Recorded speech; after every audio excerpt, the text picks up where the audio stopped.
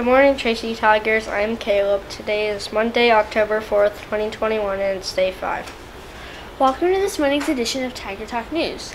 I'm Charlotte. Please stand for the Pledge of Allegiance. I pledge allegiance to the flag of the United States of America and to the republic for which it stands, one nation, under God, indivisible, with liberty and justice for all.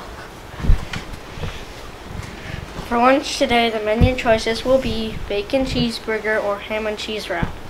The weather today in Erie will be light rain with thunderstorms by evening and high temperature of 71 degrees.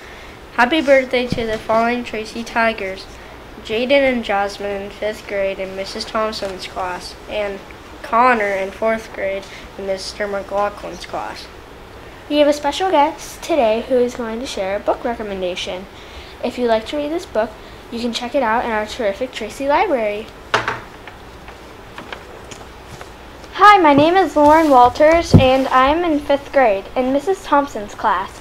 I read the book That Is Not a Good Idea by Mo Willems.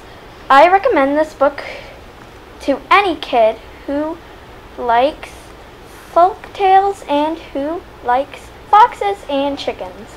This book is about a fox who tricks a duck because the fox wants dinner.